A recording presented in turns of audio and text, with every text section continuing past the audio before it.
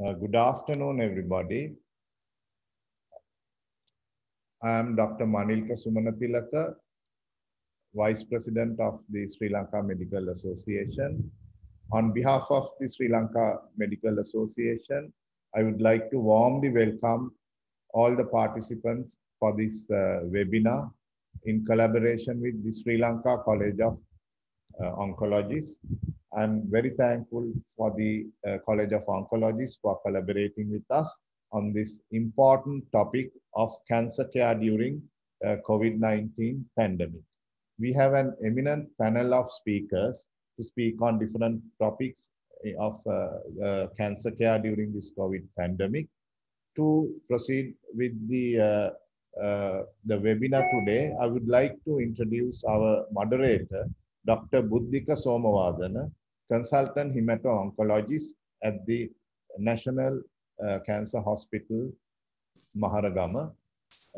Over to you, Buddhika, to carry on the proceedings. Thank you very much, Dr. Sumanatilaka, for that kind introduction. Hello, everyone. Good afternoon to you all. This is a very important and a very timely topic that we are going to have on this webinar today. So I welcome you all again on behalf of the Sri Lanka College of Oncologists and the Sri Lanka Medical Association for this joint webinar. So we are going to talk about this today on COVID cancer care during COVID-19 pandemic. So this short webinar consists of 3 lectures. Without further ado, I introduce the first speaker. So we have with us Dr. Nadaraja Jayakumaran, who is a consultant clinical oncologist at the National Cancer Institute of Sri Lanka. And he is the consultant coordinating and leading the COVID Action Committee of the Institute. So he has been involved in a lot of decision making pertaining to management of patients with cancers who have contracted COVID during this pandemic. And he is the president-elect of the Sri Lanka College of Oncologists. So over to you, Dr. Jayakumaran, to start with about the challenges and experiences faced in oncology care, providing oncology care during this pandemic. Thank you, Buddhika. I will let me share the presentation.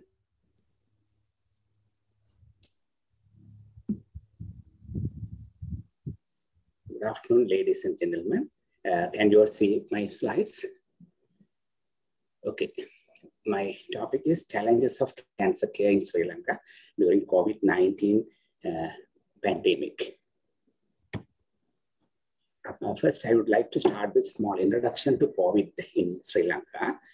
You all know that on the 27th of January 2020, first foreign, that is a Chinese lady had a COVID-19 and got admitted to IDH. And on 11th of March 2020, 52 years old, one gentleman tour guide from Sri Lankan had the COVID-19. With that only, our COVID situation started to worse at this moment. So then, to control this COVID-19 pandemic, government has enforced strict strategies of case detection, identification of contacts, quarantine procedures, travel restrictions, nationwide curfews on and on they declared, isolation of some villages, closure of airport, and spraying disinfectant and other control measures like closure of universities, schools, and preschools, prohibition of mass gathering, and the banning of festivals, religious activities, sports activities, closure of social or leisure activities like nightclubs and other activities. And also they have banned visiting cinema, zoo, and botanical gardens, museum, and declared on and off some public holidays.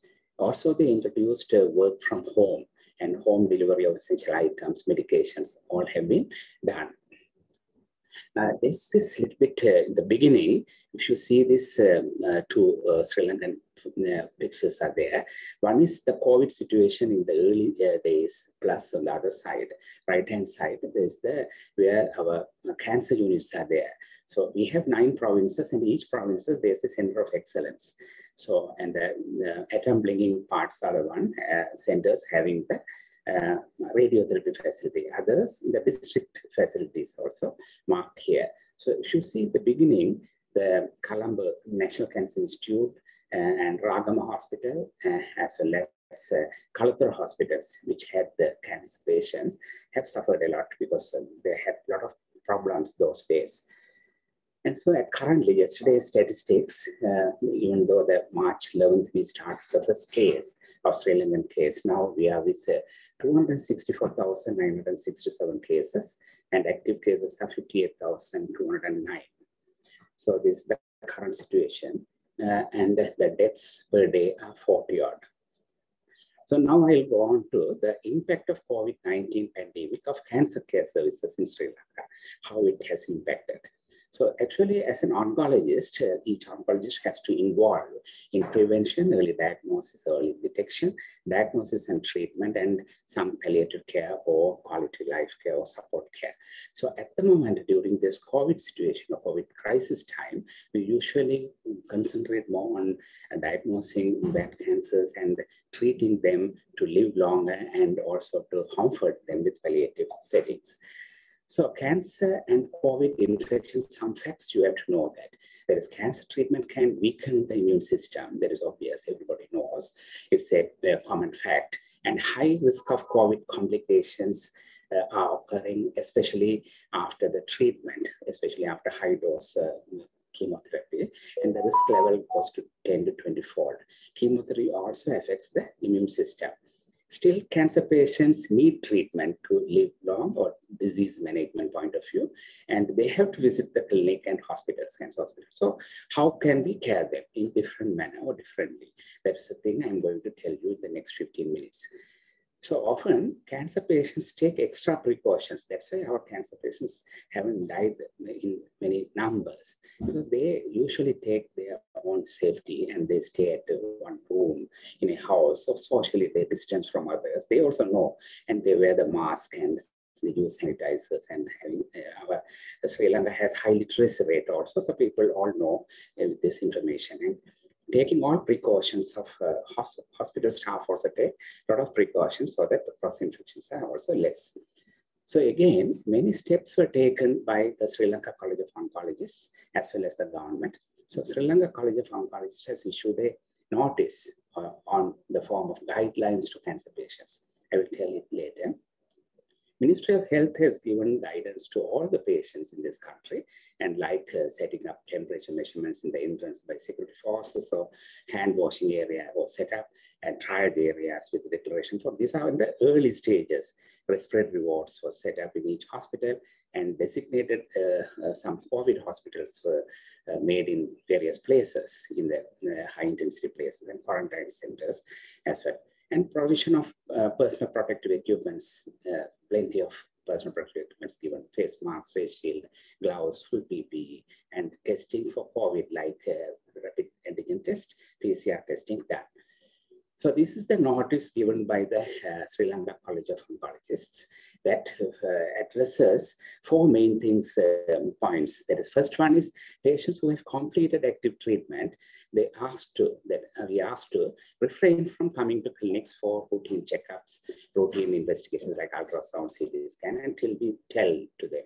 And also, patients who have completed cytotoxic therapy and they are on oral medications like tamoxifen for breast cancer and thyroxine for thyroid cancer, like other oral tablets, for like example, sunitinib for renal cancer, like that, they can send their representatives or relatives to get that, because otherwise they have to come all the way and expose here. So to avoid that. And patients who are on active treatment, we ask them to come, like surgery or radiotherapy or chemotherapy. They have to come because they have to manage the disease. Otherwise, they will die of the cancer. So, and fourth one, if you have any respiratory symptoms like COVID symptoms, we ask them to go to nearby hospitals to rule out COVID and go to that particular hospitals.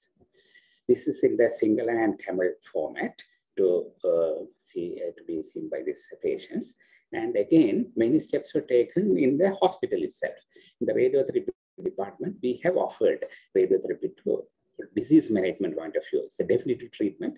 If we are giving for head and neck cancer, we usually start treating them. And the urgent cases like oncological emergencies, like spinal cord compression, brain metastasis, all be treated. And also we have employed hypofractionated regime. For example, breast cancer, we earlier treated 50 gray in 25 days of treatment.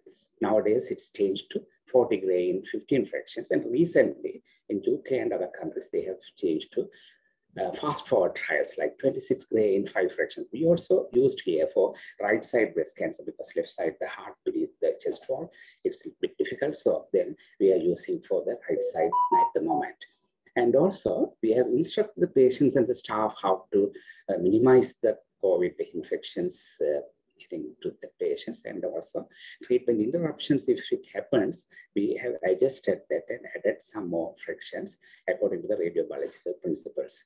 And the surgery point of view, they have started screening, the sense screening for COVID.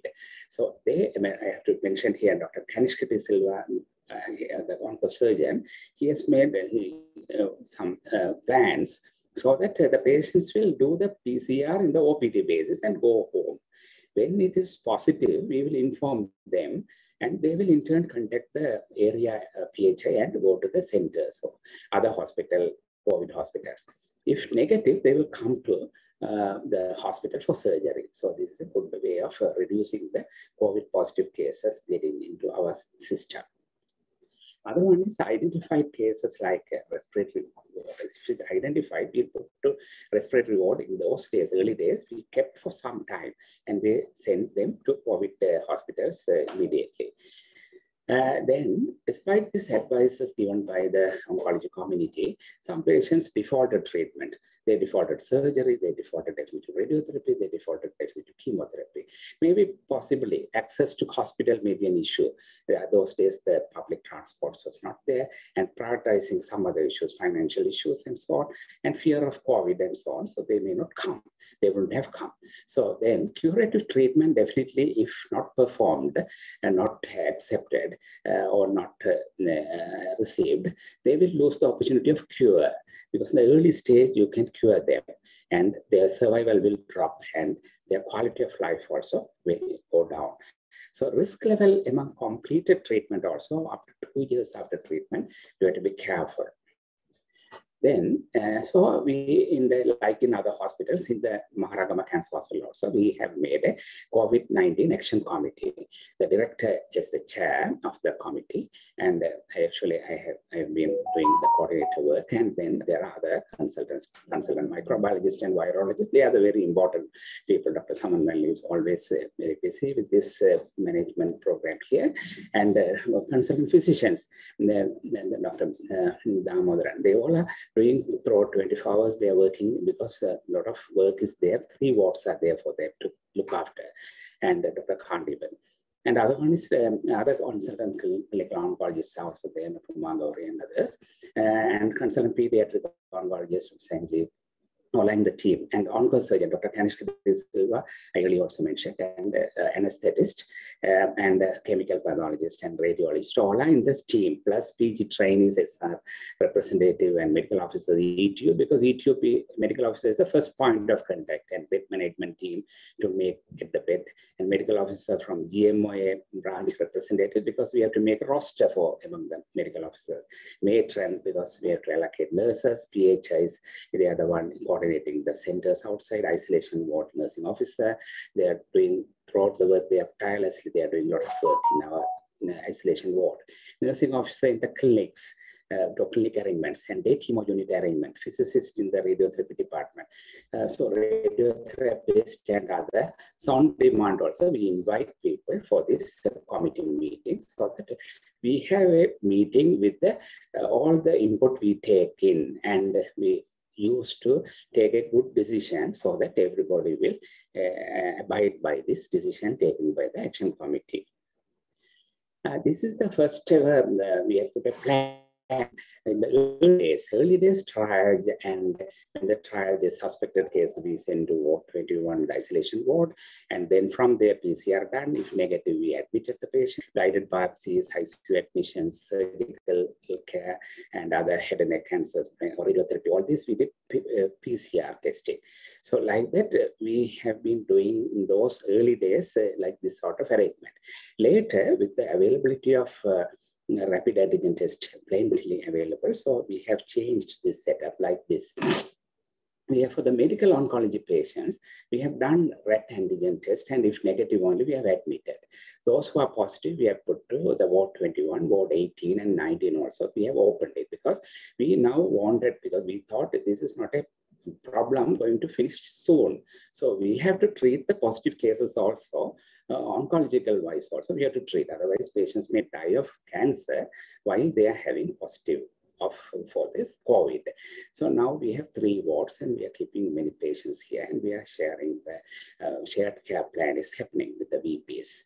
So, and bed management team will try to send the low-risk patients, those who are not need of oncology care, are being sent out so that our wards, 3 wards will be free to accommodate or cater for the patients who need oncology treatment also.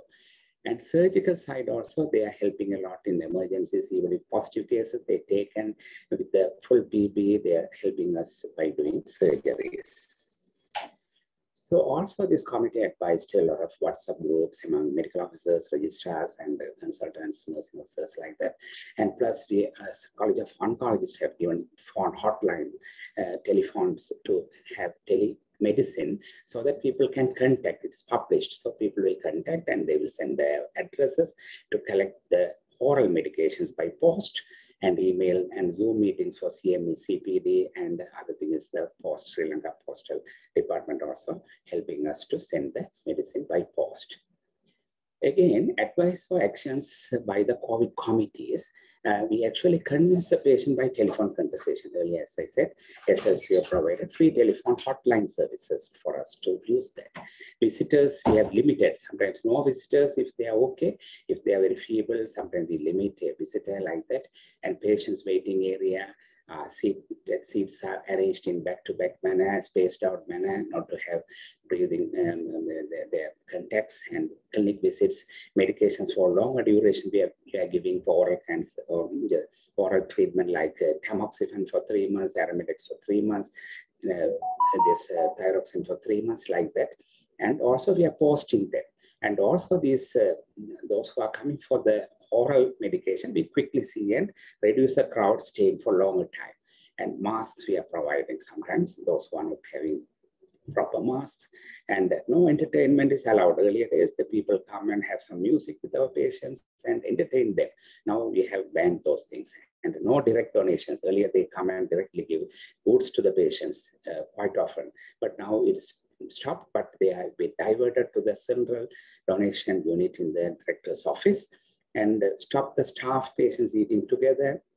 They all can't earlier, they used to do this one, now it's called banned.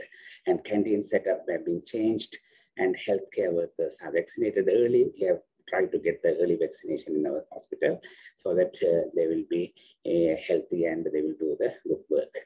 And so to see assess the things what has happened in a hospital due to this COVID. The impact assessment, we wanted to do it. So we have analyzed some data, that secondary data analysis from the statistics department. We are very kind of the statistics unit and medical officer who has given all the information to us. So number of new patients we have analyzed, clinic visits, admissions, OPD blood transfusions, endoscopy, CT imaging, radiotherapy in LINAC, cobalt, brachytherapy, radiation, and radioactive iodine and OPD chemos and surgeries we have analyzed. So before seeing these results by a line graph, you have to remember that in 2020, in April and November, government has imposed many times this curfew or lockdown and so on. So this will be reflected in this analysis as well. So this one, you see the new registration in 1990 and 2019 and 2020, you can see in April and November, there's a less number of patients registered. And the same thing in clinic visits also, April and November, very less in 2020. And ward admissions, the same thing, April and November, very less. Day chemotherapy, a little bit, not much different, but still there's a difference is there. And LINAC treatment, there's not much difference. Here you can see that 2019 and 2020, sometimes more than 2019, because before COVID crisis even, COVID situation even, we have been calling the patients on appointment basis. We call them by phone and fix the time, and we have a waiting list of 2 months. So then this has not affected because we have been doing that. And it's very expensive also to have it outside. So the patients will definitely come. They won't spend 9 lakhs or 1 million. So they will come to our hospital. So it is reflected very well. So there's no difference at all. So this one, some differences there. CT simulation, you know, for the LINAC planning, CT simulation is important. But here, the April, it has come down because the new cases are less now. So the patients came, the new patients are less in numbers. So we have also less number only referred to CT simulation work. So that is reflected here. Then cobalt treatment, there's a drop in April because cobalt usually is an old technology treatment. So here we are putting only the palliative cases. So those who are not in symptoms, so we may give nowadays morphine and so on during this crisis time, rather than they come here and so on. So that is dropped a lot in April. Brachytherapy also same thing, procedure based. So you need to in a confined area. So it's less in April.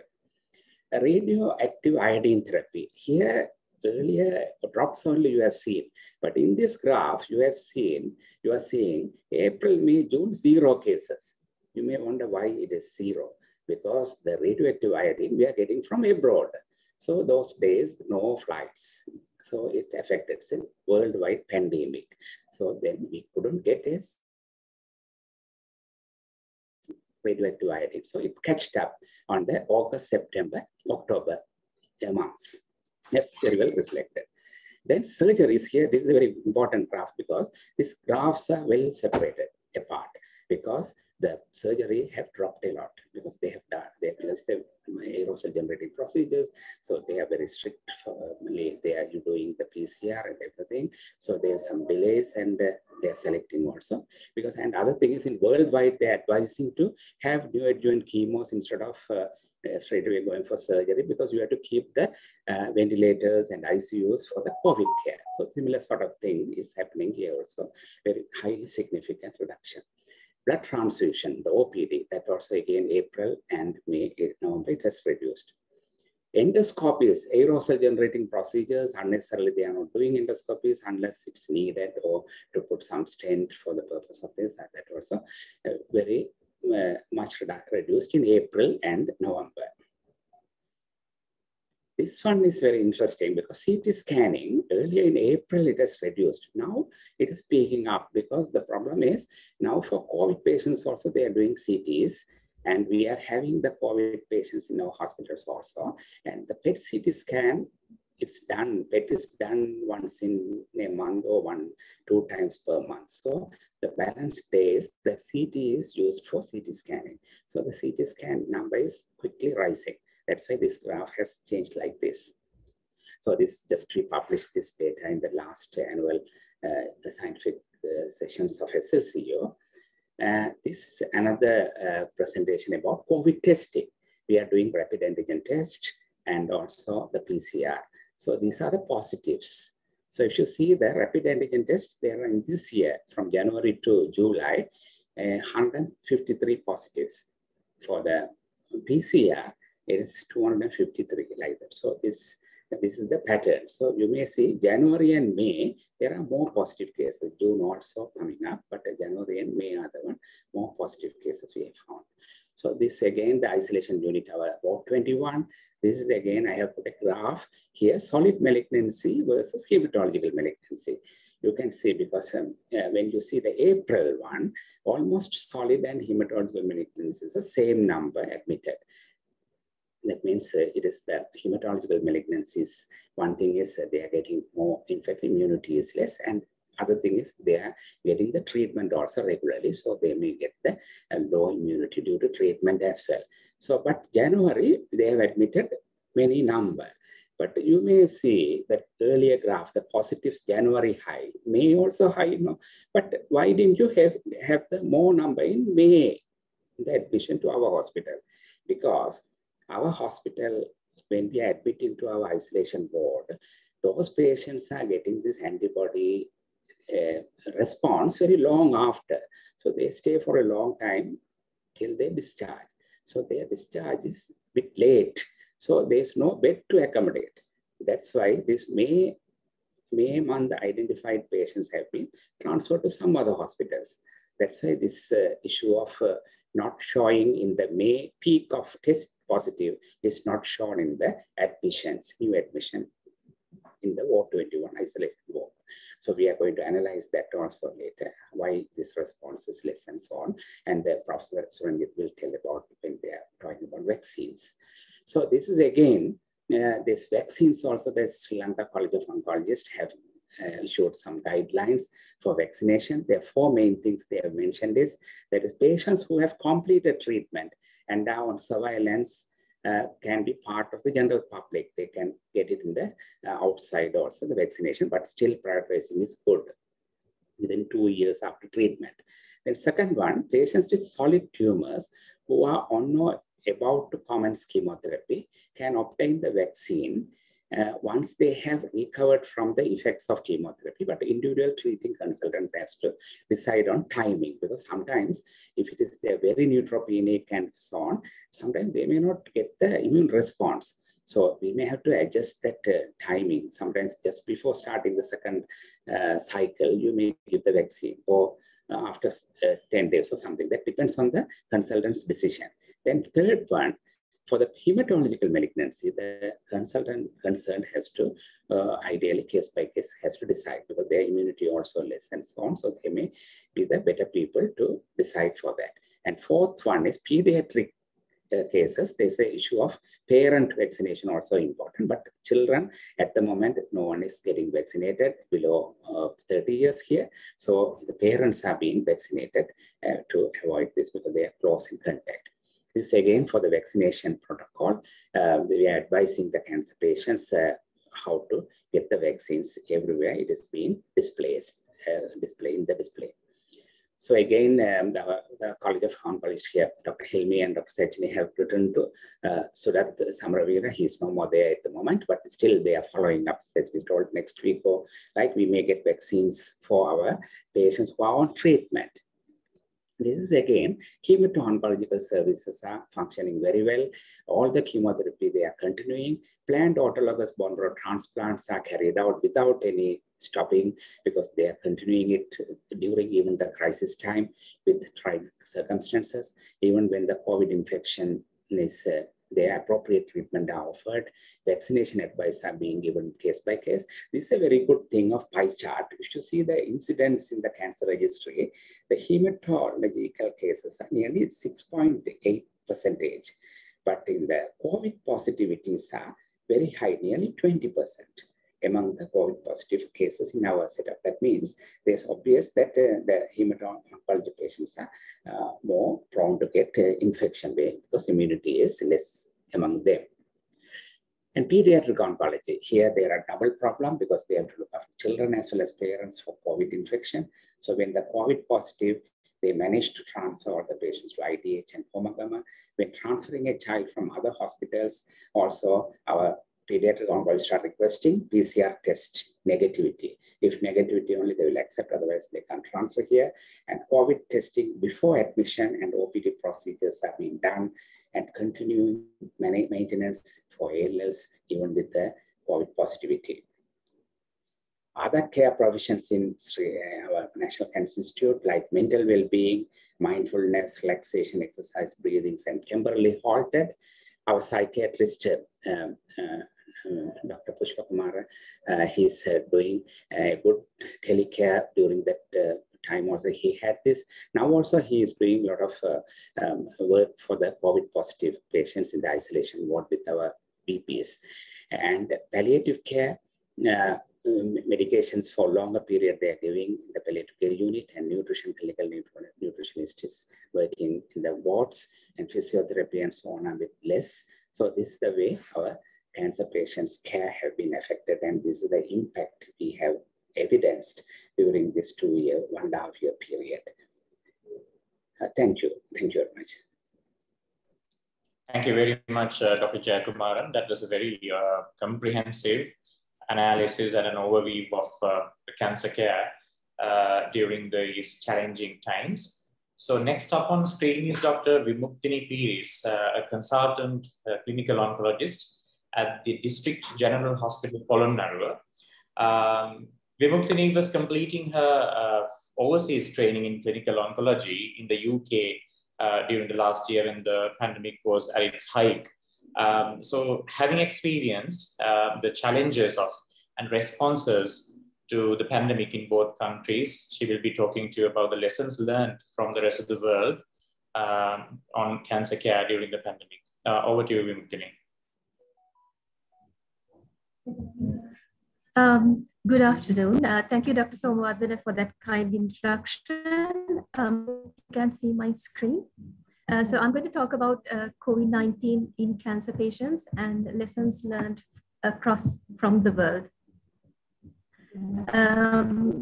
As you have already witnessed, there have been massive disruptions to healthcare systems, both not only in the low resource settings, but also in the high resource settings across the world as well. And as Dr. Jayakumaran said, cancer patients, we know that cancer patients have an increased mortality from COVID-19, but not only that, due to decreased screening and also decreased healthcare seeking practices, and also due to delays in healthcare provision, mortality from cancer itself is expected to rise. And so COVID-19, even after cessation of the pandemic, we will see its impact from 2 years to come. So the pandemic has challenged the standard approach to cancer care. So lessons learned from the world, so the reflection on these lessons, both positive and negative, is vital. So this from the ASCO global webinars, the recommendations and lessons learned from different presentations done from presenters across the world. So these are simple measures that we have already adopted. So patients with active cancer should self-isolate. For example, in the NHS, they have sent out a letter to all their cancer patients saying that the government advises that you should self-isolate for 90 days, which is an extremely effective measure. And also screening patients before a facility visit to avoid unnecessary hospital and outpatient visits. And also what we have already adopted in our setting, shipping oral drugs to patients home, are extremely important and simple measures to reduce contact. And also risk minimizing approaches, what can we do in our setting, reflecting from the world, avoid treatment with high complication rates, which can be done without compromising outcome and provide adequate supportive care. So for example, use less toxic regimes with equivalent efficacy where appropriate. For example, cisplatin instead of cisplatin, carboplatin. And also use of hematopoietic growth factors and aggressive use of antiemetics are helpful towards lessening hospital admissions and complications. And also reduce in-facility treatment sessions by using oral agents instead of parenteral. And also, like in the NHS, has adopted subcutaneous Herceptin instead of parenteral, so decrease in the infusion time. And also switching to schedules with long intervals. For example, across the world, immunotherapy, where it's given the 6-weekly schedule was adopted instead of the 3-weekly regime. So, and also treatment holidays when indicated. The examples quoted were Optimox, like giving high intensity chemotherapy for a shorter period, and then putting the patient on oral chemotherapy maintenance regime so that the patient's hospital visits are minimized. And Dr. Jayakumar already stressed on the hyperfractionation regime. So, and he mentioned the fast forward trial. So the fast forward trial was actually adopted by the RCR even before the fast forward trial was officially published, shifting to 5 fractions instead of 15 fractions for whole breast RT, which has been widely practiced across the NHS, which is highly useful, and also it is very effective in the COVID-19 times. And so prioritization of patient care, so which is an important issue. So with the safety concerns of COVID, which patients to treat and which patients should we leave alone? So the ESMO recommendations are very helpful towards identifying these patients. So the tier 1, the high risk patients, are the ones that whose patients' conditions are already life-threatening because of the cancer, or we have an intervention which will provide significant overall survival or quality of life gain. For example, treating patients with small cell lung cancer, or treating patients with hemato-oncological malignancies. So those are tier 1 prioritization. And tier 2, other patients like the moderate gain and delay beyond 6 weeks could potentially impact outcomes. So adjuvant chemotherapy for breast cancer or colon cancer falls into tier 2. And the other patients who are on palliative treatment where we don't have intervention with big survival or quality of life gain. So these patients are actually in a low risk setting, and we have to think whether we need to get these patients into the hospital for treatment where the risk is more and minimal benefit. So I'm going to talk about telemedicine a little bit here. I know that Dr. Jayakumar did talk about telemedicine. So the pandemic actually has resulted in the rapid expansion of telemedicine consultation worldwide. So why we have done that is because we can continue care for our oncological patients while maintaining social distancing. So not only to provide urgent care for surveillance, for new patient consultations, for follow-up consultations, for clinical trials, consent, enrollment, and also for provision of palliative care, telemedicine has been utilized worldwide. So not only does it reduce the burden of healthcare staff, it also decreases the need for PPE among the other benefits. So it's a change that is likely to endure post-pandemic. So let us go into more detail on that. So we might think that what can we do with telemedicine? Is it really effective? Can a simple phone call, can it achieve anything? So the results, the data shows that it is indeed safe and effective. Patients did not feel that it compromised medical care or the patient-physician relationship. So the overwhelming majority said that their concerns were met, and 85% wished to continue telemedicine services. So these results that I have quoted are from a trial done in Israel, but there are similar trials done in the UK as well as China, which show similar results. So which patients are suitable for telemedicine? So again, the ESMO has come up with some recommendations. So the patients on oral therapy for consultation and prescription renewal, and also toxicity evaluation, dose adaptation, and supportive care can be provided over the phone. And also the patients who are in tier 3, the stable patients or the non-critical patients who can be delayed, so they can be followed up over the phone. And also the patients on surveillance who are not on active treatment can be given a call to check up on how they are doing. So telemedicine, so apart from calling the patient from our oncological centers, I think it can also provide a link between our outreach clinics and the oncology centers, as well as the provincial oncology centers with the tertiary care centers. So I think we have seen that our patients for IDN registration for PET scans, they have to travel across provinces. So I think that using telemedicine, we can like minimize these across provincial visits travel as well. Of course, there are some setbacks to telemedicine. We need appropriate infrastructure, reliable internet, as well as a phone connection, functioning electronic devices, and also platform literacy. And providers have to be trained, and there are some privacy issues as well as documentation and record keeping issues. However, I would like to stress that in a low resource setting like ours, I think medicine is actually the way forward, because we have already seen that our patients have a big burden traveling to and fro from oncology centers. So by a simple phone call, we can do a lot for them, and also prevent exposure for them to COVID.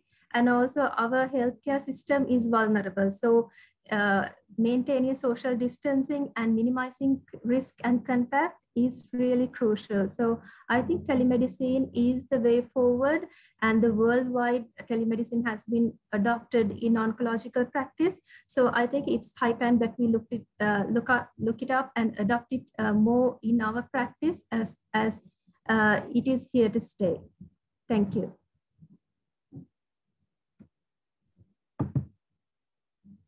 Thank you very much, Vimukti. That was a very comprehensive one. The next speaker doesn't need any introduction to the Sri Lankan medical fraternity. Doesn't in clinical immunology and allergy at the Institute of Immunity and Transplantation of the Royal Free Hospital London and University College London, and the Health Services Laboratories in London. He's an international expert in immunology, autoimmune, allergy, mast cell disorders, and immunogenetics. And he's the best person to talk about COVID vaccination for cancer patients. So Professor Suranjit Senemiratne, ladies and gentlemen, over to you, sir. Thank you, Buddhika. Thank you very much for the introduction, and thank you to Sachini, Hilmi, for the invitation, and thanks to Dr. Jayakumaran and Dr. Vimuktini. So what I'll do now is give you a quick overview of COVID-19 vaccines for cancer patients. As it stands today, you know that information is moving very rapidly, information flow and new information is done. So if I give you a take-home message, sort of a summary at the start, and then I'll build my case on this summary. COVID-19 in cancer, significant issues. Mortality is high, morbidity is high, more for blood cancers than for solid cancers. How can we prevent that? Vaccines are coming in. However, we may need, some of the vaccines are not as effective as in a healthy person. We may need a shorter gap, rather than the 12-week gap that is being used in countries like 10 to 12 week in the UK. We may need booster doses, and non-pharmacological methods should also be continued despite the people getting the vaccines. So that is a nutshell, the summary in a nutshell with regards to this talk. And then I will expand it in three areas: the basic information, just touch on cancer and COVID, just to lay the background, and then talk on cancer and COVID vaccines, and with 1 or 2 slides on CLL and multiple myeloma. Now, this is a moving field. What I say today would definitely develop in the next 3 months or so. And this is the current information as at the present time. All of us know about the virus. The spike protein binds to the ACE receptor, enters the cell, multiplies in the cell, and spreads from cell to cell and also from person to person. Why did I put this slide? The spike protein, that is the one that is being targeted by the vaccines. So when people have serology antibody tests, we have to know what tests we are measuring, because if you find that you're measuring the nucleocapsid, which is a protein in the middle of the virus, then you might find a negative test when actually you had to measure spike protein antibody tests. Now, antibody tests, very important message here is we do not as yet have a robust surrogate marker, immune surrogate marker for protection. So just doing random antibody test after vaccination does not play a role. It will come up, we'll get levels, but not at the present moment. And that is an important take-home message. COVID, all of us have been in this pandemic since last year. Millions of people, 4 million deaths have occurred, the number of 185 million cases in the world. And you can see it has affected all countries, some more than others. The US is the most, India, there was a massive pandemic, and this is the value that I got for Sri Lanka. And the UK, again, it has affected, we have been affected quite badly in the last 18 months or so. So quickly, just building up to the talk, we know that there is the immune system that fights against viruses, bacteria, fungi. You have the innate immune system, you have the adaptive immune system. It's the defense system of the country. You have antibodies, you have white cells, mainly lymphocytes is the main thing, but other white cells also. So antibodies and lymphocytes, when you get an infection, people produce antibodies, people produce specific lymphocytes against that part. What we are trying to do is, we are trying to give vaccines to get this before the person gets the infection and potentially dies of the infection or gets into hospital. We must remember that the immune cells talk to each other using cytokines. A certain amount of cytokine is important, but if the cytokines are very high, then you get hypercytokinemia, and then you get leakage of fluid, etc. And that is the process that we try to block when the people get into hospital and into ITU. So that those are some basic aspects of the immune system. Remember that there is innate and adaptive, and the virus is very, very good at circumventing or trying to evade the innate immune system. It can do it. And in cancer patients, the innate immune system, again, because of the disease and because of the treatment, can be affected. And so you can imagine the risk they are putting a cancer patient when they see the SARS-CoV-2 virus, and which causes COVID-19. So if we look at the pathology, a number of cells increase, neutrophils, some cells decrease further, lymphocytes, some chemicals increase, cytokines, cytokine storm, etc. And this is very well characterized in patients who get severe COVID. You have asymptomatic, you have mild, you have moderate, you have severe. The people severe is the group that we concentrate, especially with the vaccines, etc., because they get into hospital and they are the ones who the mortality levels are high.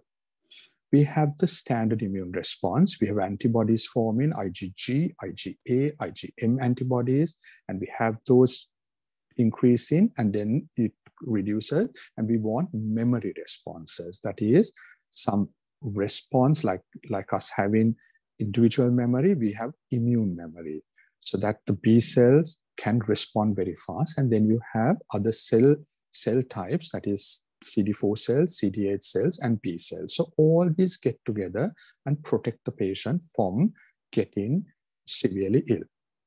Now, as I told you, there are different types of cells, CD4, CD8 cell. They are directed against different parts of the virus, and that is why the next phase of vaccines that we'll get, the phase 2, phase 3, would be vaccines that are targeting different parts of the virus, because at the moment, the vaccines are targeting spike protein, but they are very good vaccines that we have got so far.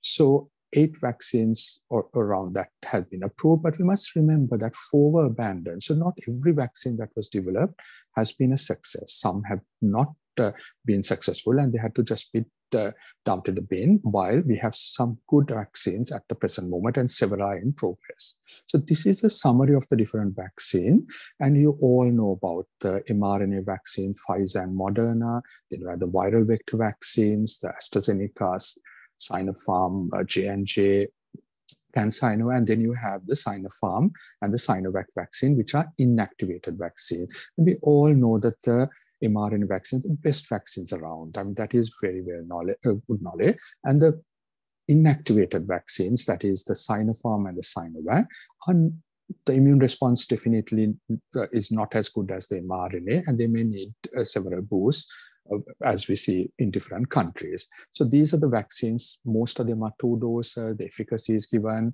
in a clinical trial, and then the costs are given there. And I will come to that again.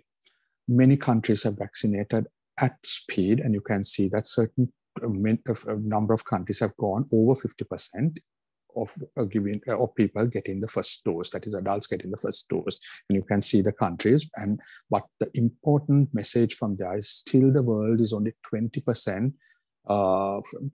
The world has only 20% of people in the world overall have received the first dose, and that is still too low. So that was some basic information. And then I'll just quickly run through some information about cancer and COVID, which will lay the background for cancer and COVID vaccines. Now we know that both cancer and COVID have common predisposing factors, that is age, obesity, the metabolic comorbidities, etc., will increase the chance. Cancer patients will have those, and that will increase the chance of getting severe COVID. In addition, cancer patients have immune deficiency per se, and the treatment they get would also cause some immune dysfunction, and that too can lead to severe COVID. And if you look at this slide, what are we trying to do? We are trying to bring the person, when they get COVID infection, to the lower left-hand corner. That is a good immune response, T cells, B cells, etc. We don't want them to go to the right upper corner where they develop cytokine storms and then they leak fluid and they have problems in their lungs and other organs.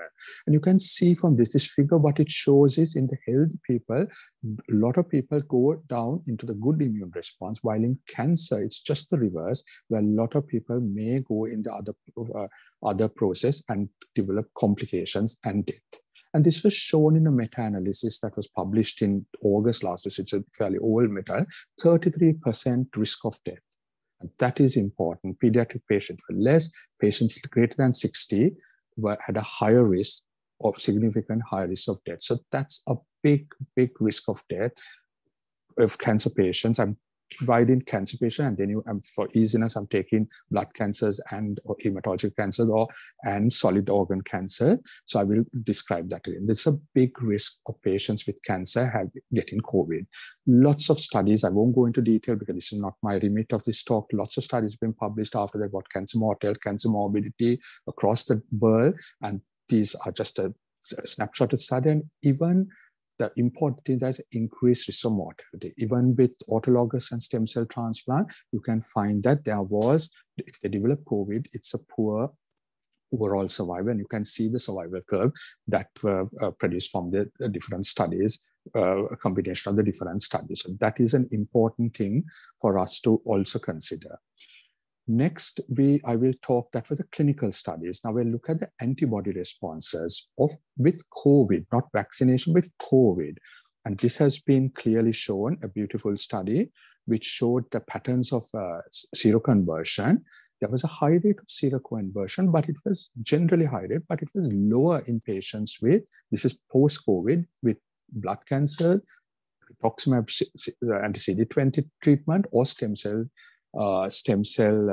transplant. And so there is a differential rate of seroconversion to the specific patient group. That is to be important thing to remember. When you look at antibody level, there's differential. The hematology patients tend to do worse compared to the solid organ cancer patients. This is again showing the mortality in the hemato-oncology patients are worse than patients with solid organs. This is clearly antibody levels as a whole in the cancer group is less than patients with the healthy control. And this is predominantly in the oncology, in the hemato-onc patients rather than the solid organ patients. So that is a very important thing to remember. But what important thing that was detected was people who had high CD8 cells, that is an important immune cell, CD8 cell, tended to do better. And that is why the vaccines are targeted. If you can get a vaccine producing good CD8 responses, because antibodies maybe not be working properly, if you can get good CD8 responses, that may work. So that is the important, the take-home message is from these slides is that the cancer patient mortality is high. Clinical studies have shown that antibody responses has a differential effect depending on the state in which they are. And the important thing is certain vaccines and certain patients with better CD8 responses may be better targeted for these different patients. So that was a quick run through cancer and COVID to tell you what a devastating condition that can be, how can we prevent it, and what can we do it. And these are studies speak about with regards to the world literature as at the present moment. So again, these are the vaccines. About 8 vaccines have been approved. Some are better than the others. And the UK government from December laid out 9 groups, priority groups, as to how they would vaccinate the population. These were the different priority groups, and all these have been completed now. And this was, if you look at this priority group listing, you'll see listing priority group 4 was clinically extremely vulnerable people. So initially healthcare workers over 80, etc. were vaccinated, but clinically extremely vulnerable people was where the cancer, especially the cancer patient group came in. And if you look at this, this is the patients who were clinically extremely vulnerable. I don't want you to read this whole slide, but I just want to focus on, you can see in the green slot, a lot of those patients were patients with cancers, chemotherapy, radiotherapy, stem cell therapy, etc., targeted therapy. And that is the group that we were focusing on. People in the epidemiologists, etc., in the UK were focusing, and clinicians were involved in safeguarding this group, as Dr. Vimuktini also mentioned in her slide. So are you extremely vulnerable population, group 4? If you are, get the vaccination early, because delaying vaccination could be put you at risk. The vaccine response I'll talk to you. And the important thing is, very early, the COVID vaccine was given to people over 70 and the clinically vulnerable. There were messages there. By February, we started in December, by February, 94% of clinically vulnerable people had reported receiving at least 1 dose of the COVID-19 vaccine. So that is why that group was really targeted, like the older population. Now let us look at the studies. I'll talk about 5 studies quickly. I won't go into great detail, but I want to know, you will want to ask, what about vaccination in this group of patients? So the very, very top class study was the early study, was the SOAP2 study, which looked at the efficacy of the Pfizer vaccine. Now the Pfizer vaccine was one that was rolled out initially, so more studies about that, and especially when the US and from Israel, and most of these studies, not most, some of these studies from US and Israel. So they looked at cancer patients, small numbers, but this was the study that was produced. And 3 weeks after the first dose of the Pfizer vaccine, 94% of healthy individuals had a seroconversion. However, you can see this. This is a very important take-home message. 38% of solid cancer, and see the small number of hematological malignancy. People with respiratory or skin cancers and vaccine within 15 days of chemotherapy are the ones who didn't make a good response, and a single dose was not effective against the alpha variant that was circulating there. Now we have the Delta variant now, but alpha variant was circulating when this study was done, and this was from the UK. Following the second vaccination, 95% of solid cancer patients showed a response. That was an important. There was an increase in titer, there was increased neutralization. So the important message from this study was vulnerable people, patients with cancer, don't keep for 12 weeks, give the vaccine after 3 weeks, because by delaying the vaccine dose to 12 weeks, you're not going to, especially this group, it is not a good idea, and then boosters may be needed. So that was the take-home message. And high priority groups include cancer patients and the people who are in close contact. That is again an important message to be remembered in addition to the cancer patient. So that was the SOAP2 study from the UK. Then we had a study very recently from Texas, which looked at again the immunogenicity of the Pfizer vaccine, the 2 vaccine, the mRNA vaccine, and the seroconversion rate with one vaccine was low. It was 81%, but look at the titers, it's very low. It was quite low. It was only 32 units, but complete vaccination, it increased, and the titers also increased. The group that was again not doing well, low immunogenicity, hematologic malignancy, cytotoxic chemotherapy, and monoclonal antibodies. And that is the group for us to focus on. And remember that no patients with rituximab in this study developed antibodies even after full vaccination. That is another group for us to focus on. The responses between the Pfizer and the Moderna vaccine was equivalent. So again, this was a very important study from Texas that came out recently. Then we had the Lithuanian study. It was a bigger study, 860 patients. The important message from that was they looked at, again, a whole range of cancer patients, blunted response, to antibody responses. Most negatively impacted were those who received the gluten tyrosine kinase inhibitor and the anti-CD20 antibodies.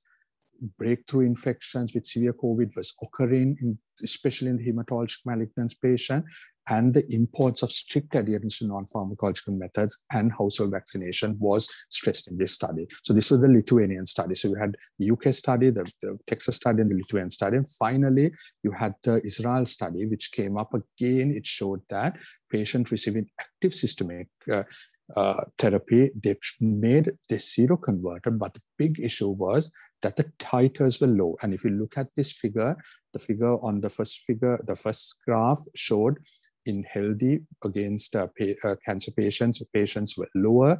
And the second and third graph shows in the cancer patients, all the dots are towards the bottom at the end of the near the axis, while in cancer patients it has risen and it's higher. So this was again a study that showed that the titers can be low, and this is clearly shown in this figure. The titers are shown here. When it's about 7,000, it's about 1,000 odd in the patients with the cancers, and this has been classified according to the different types of cancers, etc. I won't go into detail because of time constraint. So the take-home message from there is vaccination is indicated to try and prevent the problems occurring in the patient. However, the responses can be blunted, especially in certain groups, and therefore we may need to shorten the time period, and secondly, to give booster doses to get the response and target specific vaccines against specific groups of people. So next, I will quickly run through CLL because you all were interested. Budika, etc. will be quite interested in the studies from CLL. So this was a study that was came out, I think, from Israel. They looked at the CLL population. You can immediately look at the curve. You can look at the healthy population and the CLL patient. The healthy population, the red bars go across the range. They make a good response. There was a line, a lot of people made good response. But when it's CLL, you can see a big gap towards the left-hand side of that curve. There's a big gap. So a lot of CLL patients did not make proper response, so markedly impaired responses. The lower bar shows in red the CLL and healthy control in blue, and that was independent predictors of a better response for the younger patient, female sex, lack of currently active treatment if the IgG and IgM levels were high. So again, in CLL population, especially a group to focus on and study them and monitor them carefully, because markedly impaired responses with the vaccinations at the present moment. These were the responses. 79% in people who had completed their care were in remission. Treatment naive patient 55, but patients on active treatment, it was only 16%. So that is a very, very poor response at the moment. That's why better vaccines and more frequent vaccine boosters at short interval are what is being taught at the moment. Patients who are getting the BTK inhibitors or venetoclax or rituximab, etc., had an antibody response that was relatively low. So again, those drugs are again something that we are focusing on with regards to these patients and their vaccine responses. So what can we do? As I said before, you can give them boosters, you can give them vaccination at a more frequent interval, and these guidelines will become more clear as more studies come out. I just only took some studies to illustrate here. There are more studies, but I've tried to use the studies that can illustrate this process, because the vaccine response are not as great as in a healthy population as we are seeing.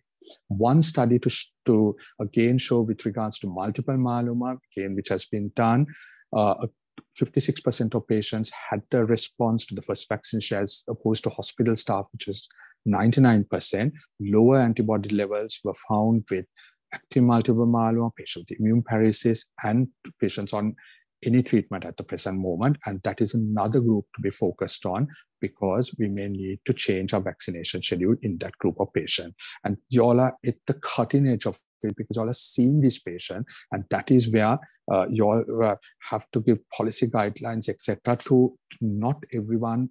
There is a policy guideline for everyone, and then it has to be changed to different categories of patients. And that is what we're learning at the moment, because the first thing was to prevent death in patients overall on a global scale, prevent them getting to hospital, prevent them people getting very ill. That has been successfully done with the current vaccine. Now we have to go into subgroups, and that is the importance of this considering this at the present moment.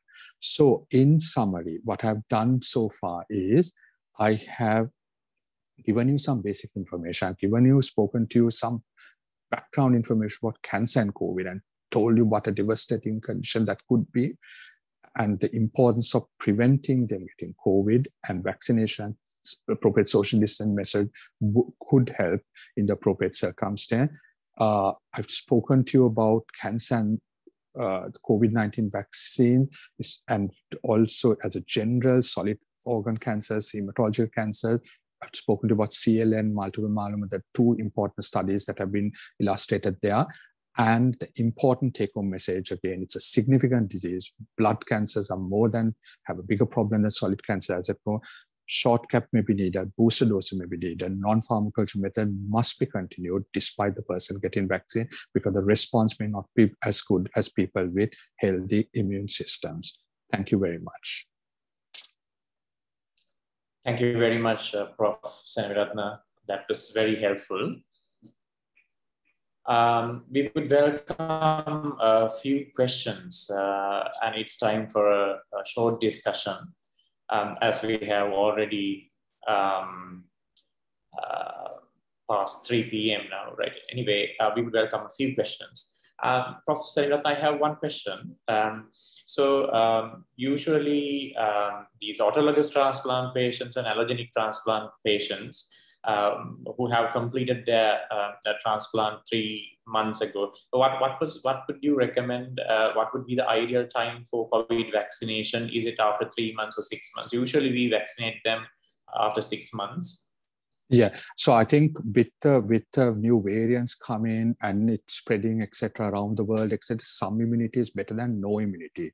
We know that the problem that is happening with the immunocompromised patients is that the immune response is blunted compared to a patient who is not, whose immune system is good. So the general recommendation that following now is go for 3 months. I know the Oxford group goes for autologous, they go for 1 month rather than they just autologous. For allo, they go for 3 months, but for autologous, they bring it even further. They bring it down because, you know, some response would be because then you can build up on some response rather than, you know, I mean, if you give it in a week or so after allo, you're not going to have a big response because, you know, that is not going to happen. So you have to give that, you have to give it at the correct time. So 3 months, yeah.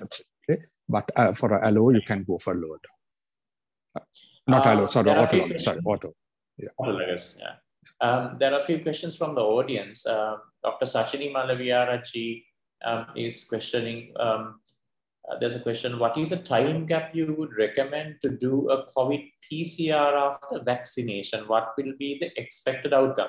I assume that she meant the antibody levels after vaccination. Right. This is a very, very interesting question. It's antibody, I think Sachin was thinking about, because you can't get a PCR positive after vaccination unless you are infected by meeting the virus. So the thing is, I mean, when you look at antibodies, from about 7 days, 14 days, it develops. Normally, we measure antibodies after. So fully vaccinated is 14 days after the second vaccine. Normally, we measure after about 21 days to 24 because we allow the response to go. The big problem we have at the moment is that we don't have a good, reliable immune marker of protection. So therefore, you can't get an antibody level. You can say positive or negative. Say if you give a vaccine to a person with a hematologic and there's no response, you must select the correct antibody, because if it is measuring nucleic capsid and you try to measure it after vaccination for a person who is getting the vaccine, it's not going to be positive because that is because the vaccine is a spike protein directed vaccine. So it has to be proper antibody test, and it would help in a situation where you give the vaccine and then you'll see whether it's positive, and if it's negative, then you go for another vaccine, right? You go for another one at a shorter time period. But you can't look at a level at the present moment and say, okay, I'm giving you a sort of figure I just picked up from for 40 units, so therefore they are protected. No, don't worry, they have no problem. We don't have that immune correlate. Now for hepatitis B, for etc., we have a reasonable immune correlate. There are some viruses we don't have a good immune correlate, and one of these is SARS-CoV-2, but that will come up. People are getting it, and the important thing is you must know what method is, because just because you're measuring antibodies, you'll be measuring a total antibody, neutralizing antibodies, binding antibodies, etc. It may mean nothing. We must one neutralizing antibodies when it finally comes as protection. It has to be in that kit, because in another part of the world, that neutralizing antibody will be different. So that is the important thing of clinicians working hand in hand with people working in the lab to be able to iron this out and then decide as it comes into the world, what is the antibody titer. It will come in. I mean, these are developing, it will come in. So at the present moment, I would say 21 days to a month that after that you will measure the antibody. If you're measuring just to see for positive, because then you will give another vaccine. You will or positive, but don't try to read too much on the antibody levels at the present moment. That knowledge will come up. For studies, it's important. For studies, yeah. For studies, it's important. That's what they are doing now to look at it, right? Thank you. Right. I think there are a couple of questions. I would select a few questions. Dr. Tirusha Navaratna as well as Rizwan Mohideen have asked the same question. Now, in your lecture, you presented, Prof, that between 15 days following chemotherapy, like after 15 days following chemotherapy, the seroconversion is blunted. So usually when we give chemotherapy, the nadir of the blood counts occur around 7 to 10 days in most of the chemotherapy cycles. And usually the next chemotherapy cycle is followed after 3 to 4 weeks following the first chemotherapy cycle. So what would be the ideal time considering this 15-day of blunted seroconversion and the gap between the two chemotherapy cycles? Yeah, so I think at the present moment with the knowledge that is coming up, we have to, I mean, there are two sort of conflicting things. We would love the immune system to have recovered to a wonderful, to a reasonable level to give the vaccine, but we know that is not going to happen. We would, you don't want to give it when the neutrophil counts are really low, when the immune system has been sort of really knocked off. You wouldn't want to give it. So I would say in about 2 weeks after, because otherwise I know it's 15 days planted, but that's the best time, because then the immune response will start rising before they get in the next chemotherapy. Because this is the situation. I mean, you all do it on a day-to-day basis. You would love to knock off the cancer completely, but at the same process, you don't want to affect the patient to such a level that their immune system will sort of collapse, and then they will die of an infection. So that is why all that balance is why the picture will become very clear. I think these studies are showing initial results with regards to 15 days. So I would say about 2 weeks time. That is the consideration given at the moment. Right. I think we had a very successful and a very interesting session today. I don't think we have much time for further questions. I think it would be really useful, Prof, if we can have your email probably, so that you can individually be contacted by our audience. So sure, yeah, thank you very much. And I must thank Dr. Jayakumaran, Vimuktini, and also Professor Semiratna for their immense help and educating us, sharing their experience and knowledge with us today. Very helpful. And in wrapping up, I also should thank Dr. Sachini Madaviyara, the Secretary of the SLCU, and Professor Dr. Hilmi, the President of the SLCU, for organizing this event in collaboration with SLMA. It was very helpful. And I must also mention that we, the SLCO, is always more than happy to take the lead in sharing the knowledge in cancer care with the rest of the medical fraternity in Sri Lanka. So thank you very much. And I should thank all the participants, all the attendees online. Thank you for joining online with us. Thank you very much and have a good day. Good day. Bye. Bye. Bye.